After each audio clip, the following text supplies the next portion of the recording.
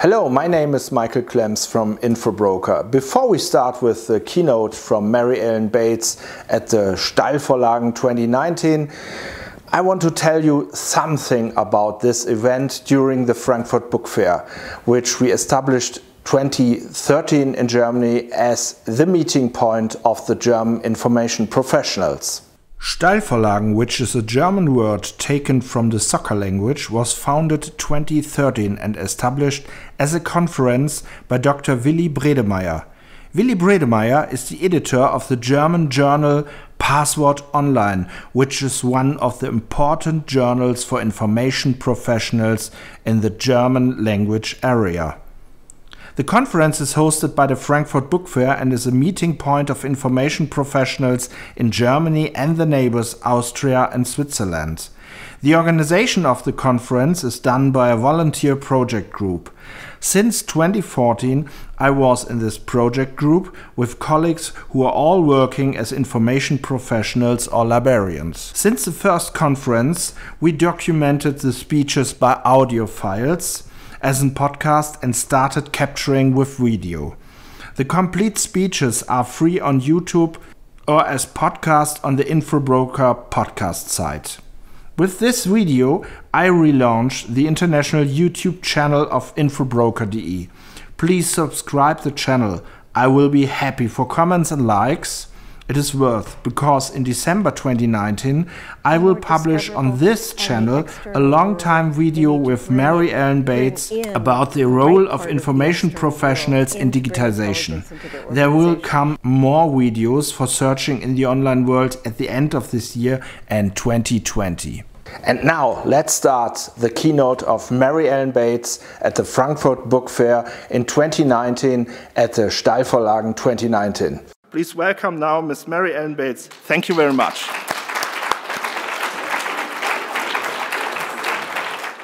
I have never been introduced in the same sentence as Robert Redford before, so I feel like my life is complete, you know? Oh, thank you so much. And thank you so much for inviting me here. This is such an honor to be at the book fair and to be able to talk about artificial intelligence. It's a strange topic, strange new worlds and new civilizations, perhaps. So I'll try to make some sense out of how to think about AI in the modern world. So this happened about 9 months ago, and this is when I knew that we were in trouble. I was at a conference, and so I pulled up my phone, and I put the airport into Google Maps, and just to see how long it would take to get to the airport. I just wanted to see when I needed to call a taxi cab to get to the airport. Will it take a half an hour, 2 hours, how long? So I put it in, and I got this result. But as soon as Google showed me this result, a message popped up. There we go. It said, "Your flight is scheduled to depart on time." How did Google know that I was interested in a flight? Well, I was going to the airport, I suppose. But your flight is scheduled to depart on time, but due to a delayed incoming flight, there is a good chance that it will be delayed at least 30 minutes. Now, does anyone else think that's kind of creepy? It was... How did Google know this? Okay, I use Gmail. And so Google knew my boarding information because, of course, I'd gotten my boarding pass had been emailed to me. And so in the time that it took for me to pull up Google Maps and look for the directions to the airport, behind the scenes, Google was saying, "Oh, look, it's Mary Ellen Bates. Let's go check her email and see what she's up to." Went into my email, noticed the flight was coming up, went to United Airlines website to check to see the status of my flight, noticed that the flight was on time, but then checked to see where is that plane now? Is it on the ground yet? And was able to see that it was late and therefore I should probably accommodate that. All of that happened in this much time while I was getting directions to the airport. That's artificial intelligence, and it's right now in your phone. So that was when I realized that it's not, AI isn't a future technology. It's today's technology. You have artificial intelligence in your pocket right now. So it's more of a matter of us understanding what that means to us as information professionals and how we can incorporate that into what we do. Okay. Here's where I thought Google Maps was scary. Here's what's even scarier: children. And I'll tell you why. They're talking about Generation Alpha. This is the younger children, not Gen Y or Generation Z, but Generation Alpha, which I also call Generation AI. These are children who are growing up with robot toys as their peers. They have little fuzzy animals that interact with them and say hello to them and are friendly with them. And we're having some problems. Here we go. Here's the thing that I found really interesting. There have been recent articles about how to raise children in the age of robotic toys. And parents are having to be taught how to refer, and they have to teach their children how to refer to these toys as it rather than he or she. There's such a tendency to personalize them. And of course, these toys are programmed to say, oh, hi, you're my friend, let's play, to be very interactive and friendly. And it's parents' jobs to teach those children that they are not your friend. These are toys, they are not your friend. Even though they're talking with you, interacting with you, responding to what you say, they're an it, not a he or she, and they're not your friend. This is a hard thing to teach a 3-year-old. When you think about it, that's a very sophisticated message. The thing that's so challenging is that these toys are, in a sense, smarter than the children are. They can talk to them, they can answer questions, they interact, they certainly seem to be coherent. The problem is getting the children to see them as a tool rather than a peer. As a tool rather than a peer. And of course, we have to see that same thing. The exciting thing is that they've realized that children as young as 4 years old can learn how to program a robot. Now, one might think, why do you want a 4-year-old to program a robot? I think about what I would be doing if I was 4-year-old and had the power of a robot, but anyway. Here's the thing. They've taught children how to teach robots how to play a game. So, for example, you know the game Rock, Paper, Scissors? Rock, Paper, Scissors? Yes. All right. It's a global game. It's so amazing. 4-year-olds can teach a robot the rules to how to play. So they actually program these toys to play rock, scissors, paper with them.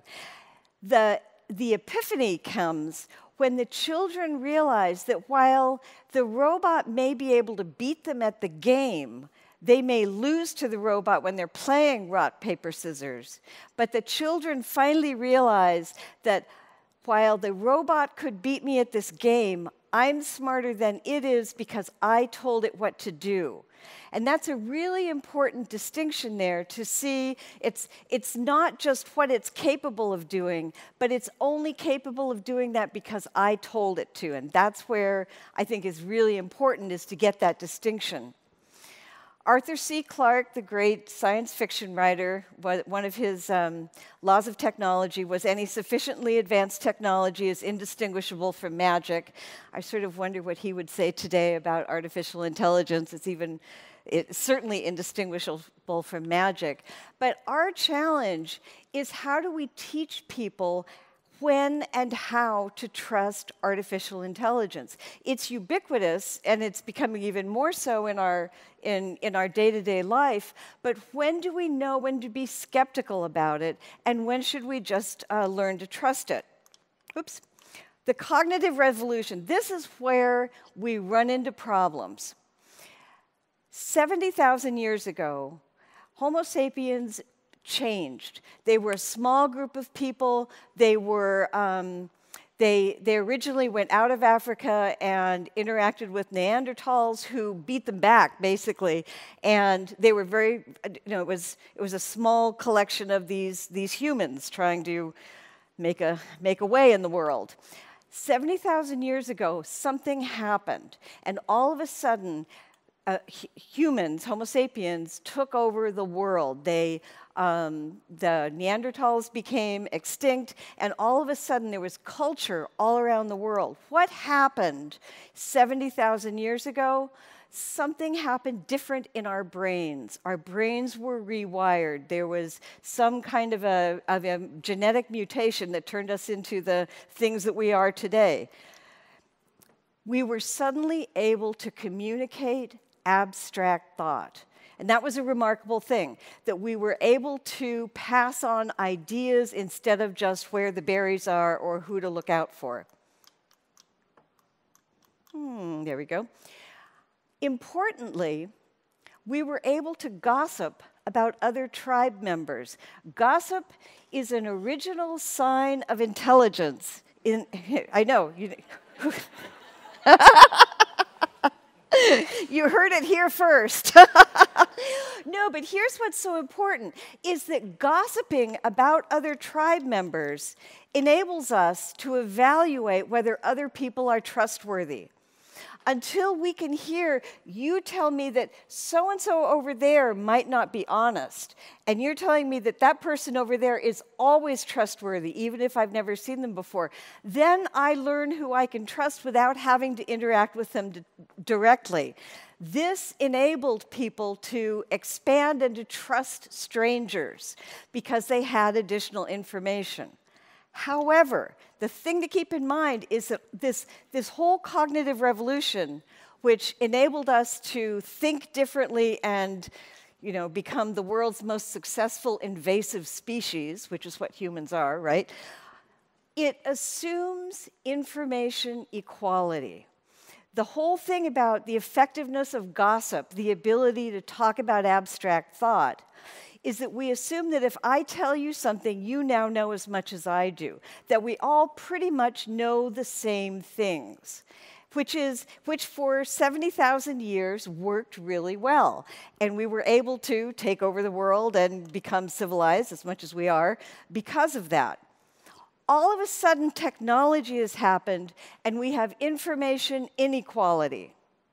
As a result, there were a study from it was a security company in the US, so you always have to look at who's doing the study and what they have at stake, and so it's a computer security company, but they found that 64% of organizations around the world have experienced a phishing attack in the last year. Phishing is when they email something in hoping to get people to click on a link and then open up a virus into that organization's network, for example. 64%. Even worse, 77% of IT professionals who were surveyed said that they believe their firm is unprepared for today's cybersecurity challenges. Yeah, this is, your security people are not feeling good about your security in your organization. That should make us all think twice, shouldn't it? But what this tells me is that we don't have information equality anymore, which means all of those skills that we've evolved for 70,000 years to know who to trust and why is no longer relevant because the assumptions aren't there anymore. Artificial intelligence is sometimes better than human intelligence in getting something done. The problem is, it's only better if a few conditions apply. First is if that AI has been given enough historical data. This is where I think artificial intelligence is such an amazing thing for us as information professionals because it's based on information, lots and lots of information. That's all. AI is dependent on a steady source of reliable, good, unbiased, relevant, I know, therein lies the key, relevant, unbiased information in the past so that the AI system, whatever you're dealing with, has the same kind of an understanding of what's the world like as we have. It also requires current information on whatever topic it's doing its work on. And finally, a good AI system relies on unbiased algorithms. And again, this is where the humans come in, is being able to figure out where are our biases, where are the things that are unquestioned assumptions, all those things that we haven't sufficiently examined. If we put those assumptions into an AI system, that's what we get back out again. It's no smarter than the information that we give it. I have an example here of when artificial intelligence isn't. There's a data set called ImageNet. It's open source. It's a huge collection of images, all of which have been meta-tagged with descriptions. The idea of this data set, ImageNet, is to enable someone who's building an AI system to have some information to feed it, to teach the AI about the world. Because remember, an artificial intelligence system is just sitting in a box. It doesn't know anything about the world besides what we tell it. And so this is a way of telling an AI algorithm about the world. All right, so there was a small demonstration. It ended about 2 weeks ago, which is so sad. It was called ImageNet Roulette, and the idea was to show people the underlying biases in these data sets that are educating AI systems. So it let you upload an image, and then it would say, this image or ones like it in ImageNet are viewed as this characteristic. So let me show you. I put in my face. I am registered as an old woman. So if you want to, I like to think of myself as the prototype for old woman. So if anyone thinks old woman, obviously they're thinking of me. It was sort of discouraging. A friend of mine, Mary Diojala, put her face in there, and it said she was the Dalai Lama. I put in a picture of Barack Obama, and it called him a goofball, a buffoon, and a clown. I put in a picture of Donald Trump. I have to show this to you. And it labeled it as, maybe it's smarter than we think it is. I just had to save that one because I loved it so much. Anyway.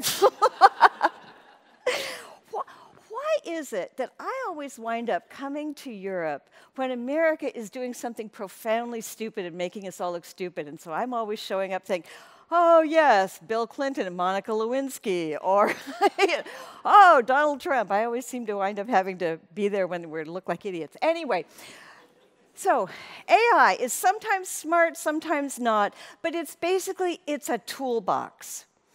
AI consists of a lot of different technologies which put together constitute artificial intelligence. So artificial intelligence comprises computer vision, the thing that enables driverless cars to... There are towns in America that have driverless cars right now. It amazes me. It really, I'm not sure I feel comfortable about it, but it's weird. Facial recognition is AI technology. Speech recognition, which has been around. You think about that speech recognition.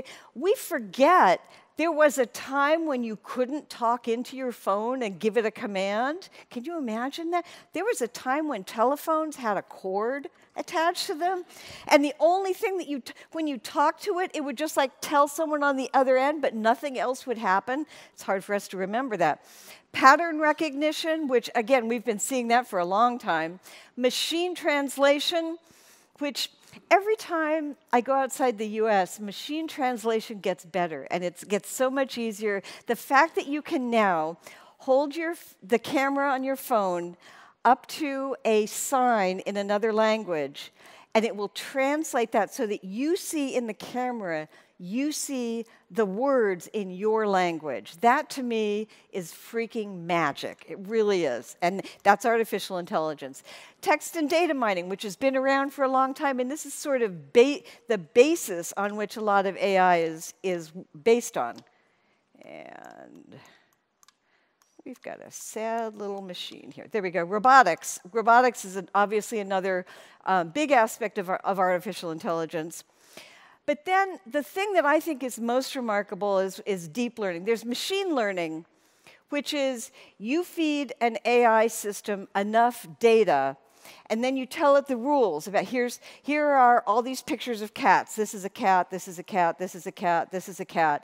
Now, we'll show you another picture. Is this a cat?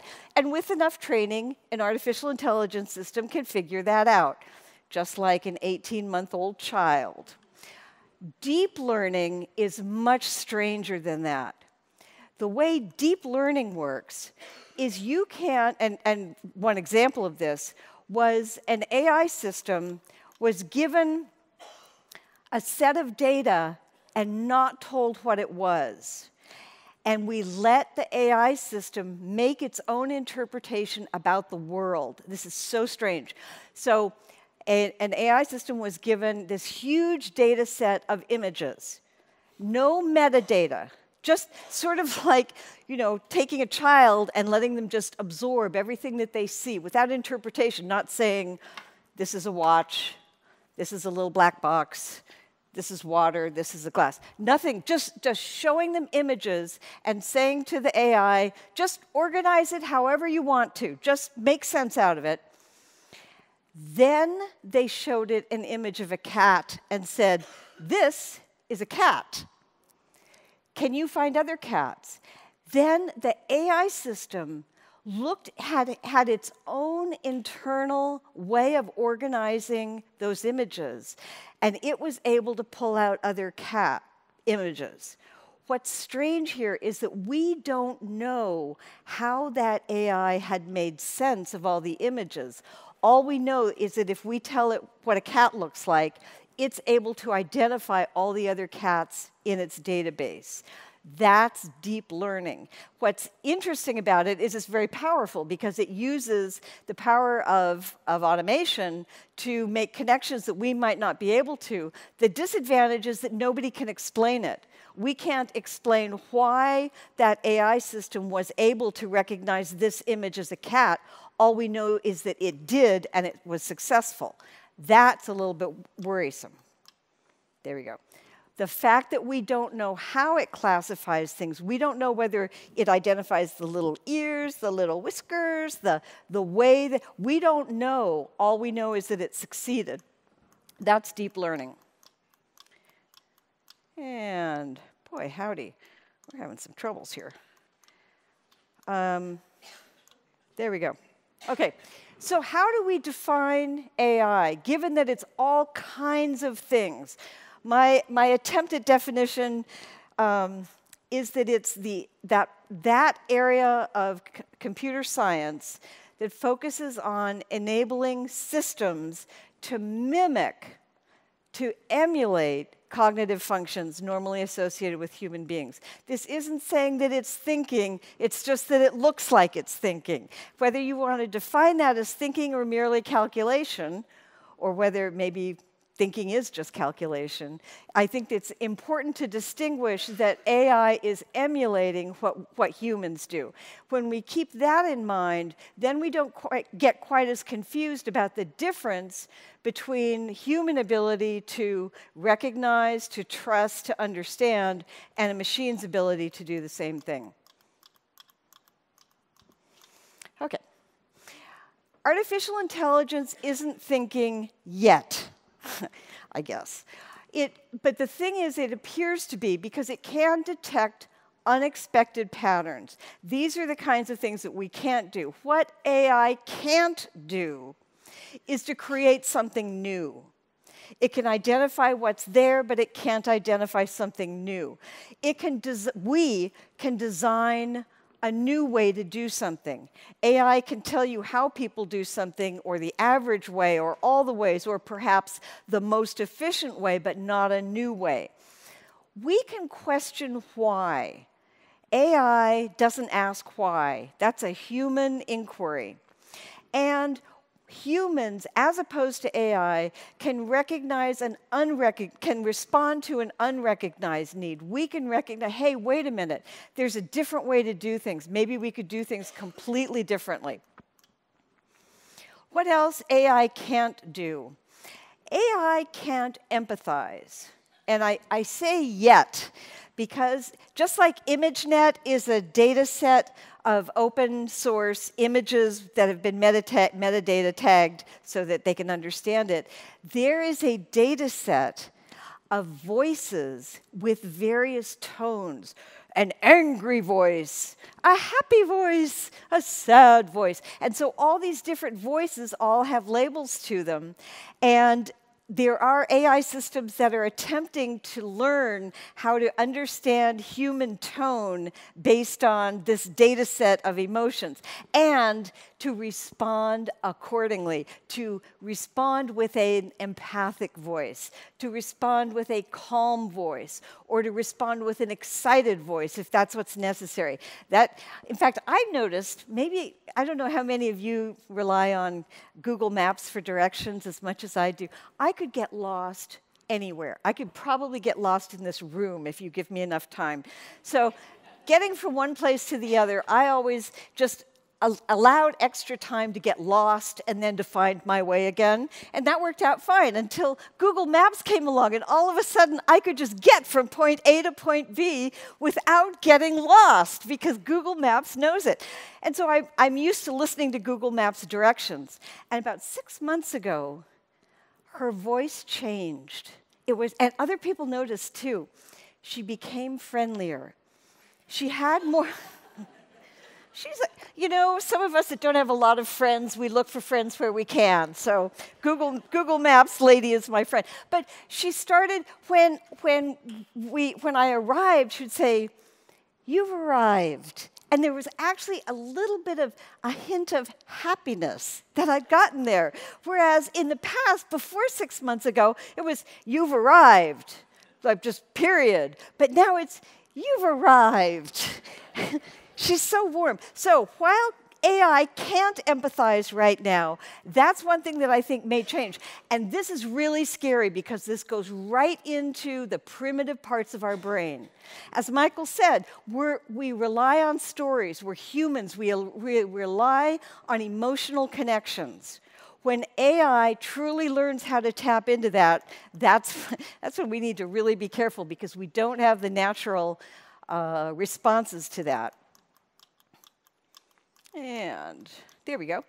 AI can't innovate. It can't think of something new. And more importantly, AI can't tell you so what does this mean? When I tell people about the kind of work that I do, business research and that sort of thing, and people will sometimes say, well, you know, that must be pretty easy. You just do a Google search and you send the results or something, and you must be able to do the same results for 5 people because it's the same question. And no, every question is different because I'm asking, what will you be doing with this information? What will you be doing next? What does this tell you? What does the lack of information tell you? We know how to do all that. AI doesn't yet know how to talk about what does this mean to you, to make that connection between the data that it knows in its little black box and the rest of the world out there in the real world. AI can't figure out the question behind the question. It's the most frustrating part, I think, is when we're given a research project or a query, we're thinking about what does this really mean, whereas AI still is pretty literal, only knows what's really there. I think information professionals can stay 2 steps ahead of AI if you're walking quickly. But it's by realizing what it can and what it can't do. We need to focus on what our expertise is, not necessarily the specific tasks that we do. Here's the thing. Information professionals find, evaluate, acquire, organize, analyze, distill, manage, share, and store information. That's what we've always done. That was what information professionals did 300 years ago, and that's what I suppose we'll be doing in 300 years, although I don't know that for sure, so maybe I shouldn't say that. But the things that we're doing haven't changed all that much. Well, what we do changed, but why we're doing it, the functions that we're responsible for, those haven't changed. It's just that we're using different tools in which to do them. We need to, or we can, serve as a guide or interpreter or an introduction to AI, even if we're not involved in the development of it. A great example of that is the University of Rhode Island, which is this, Rhode Island is the smallest state in the United States, and the University of Rhode Island is a small university, although think big, we do, very clever. The library at the University of Rhode Island has built an AI lab. Now, the librarians there are not AI scientists, but they know that it's all about information. And so they have AI workstations using open access sources. They don't have a huge budget, but they're able to find, there are open access AI algorithms out there and they curate and collect data sets, open access data sets that the students can use. They host meetups of people within the university who are involved in AI to get them talking together, talking about resources, new tools, new insights, things that they can do.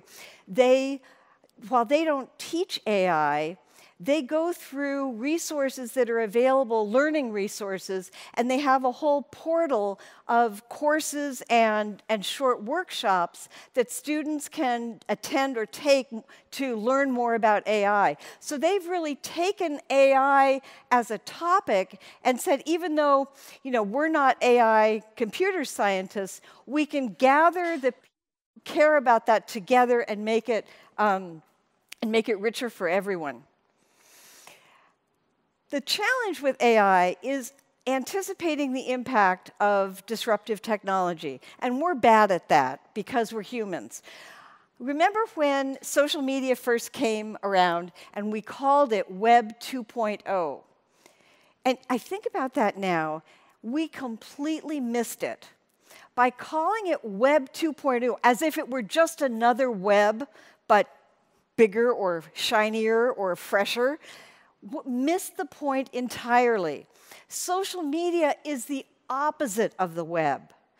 The web is content that's created by the website owners. So you go somewhere to look at information. Social media, on the other hand, is all user-generated. The platform is simply the infrastructure. The people are putting the content out there.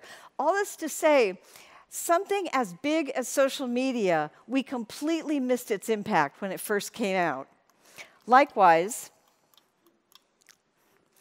the Oxford English Dictionary, a great resource, was published in many volumes, until the year 2000, when they realized there was this thing called the internet and all these online things. Most other publishers in the year 2000 were still doing print books, and that was what was considered the standard. If it was really real, especially for something like a dictionary, this is an authoritative source. Oxford English Dictionary realized that their content was more than just the words on the page. It was the links between words. And by digitizing and then making those hyperlinks among all the contents, among all the entries, it became so much more powerful. The Oxford English Dictionary online is now one of the critical resources of English literature students in a way that it never was when it was in print. So this is an example of an organization that saw a new technology and actually recognized the impact that it could have and what they could do with it. AI is already in information centers, although we don't realize it. Just like AI is in our phone and it doesn't really look like it. There are tools already that enhance the discoverability of information. This is where it's more than just access, it's discoverability. But there are concerns that we have to address while we're bringing this kind of AI into our organizations. And the first is deep learning that I mentioned before. When AI is making sense out of the world but can't explain to us how it's thinking, do we trust that? Are we comfortable trusting that? Maybe we have to, or maybe we should actually push for something else, advocate for what's called explainable AI. XAI. And this is developing AI systems that don't depend on this black box deep learning, but can explain to you, it may be very complicated, but can explain to you why I came to this conclusion. We don't have a lot of explainable AI now, but I think this is something that we in this room should be talking about within our organizations, about the importance of bringing in technology that explains itself to us so that we're not trusting a black box. We need to teach information literacy in a different way. Think about it. Maybe not in this room, but most people out there on the street, civilians, they trust Google because it's always right.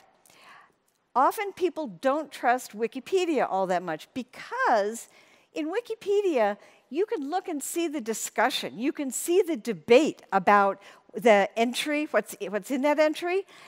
People say, well, see, that's why you can't trust Wikipedia, because people have different opinions. But actually, that's transparent intelligence. You actually see why something is considered authoritative because you see the debate behind the scenes.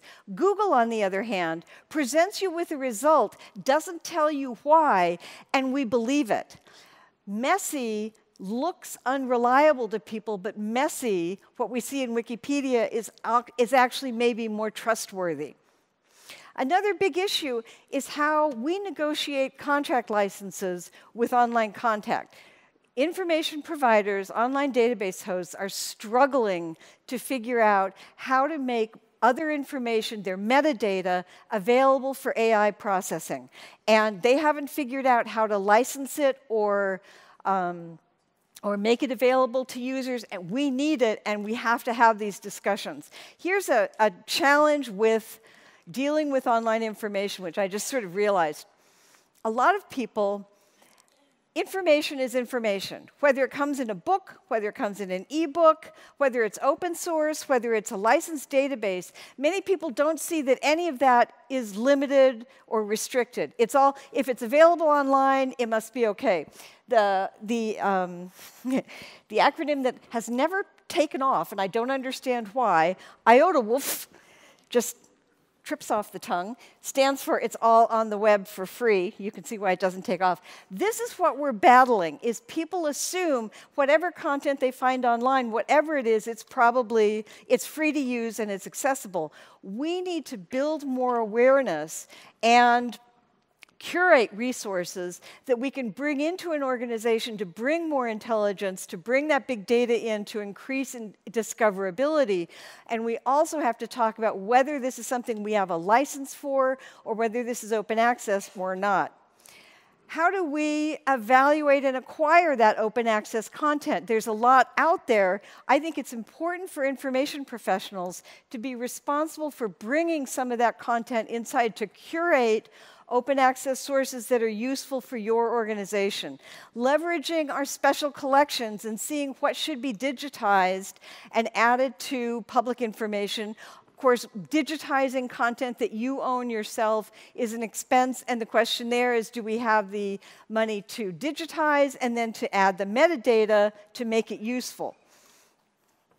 A lot of questions here, and I think what I'd like to sort of leave you with is information professionals need to be part of the AI conversation. Even though we're not computer scientists, many of us, we're not directly involved in AI, but AI is all about information, and it's based on information, and that's the part where we can play a difference, is to make sure that that AI is based on good, intelligent information and is unbiased, relevant, and timely. We also are responsible for managing the understanding of AI so that that trust that we humans are wired for isn't too trusting of what appears to be intelligent but may not be. And that's it. I will take, and I apologize for being a little longer than I had hoped to be. Can I take any questions before our break? Okay. Thank you.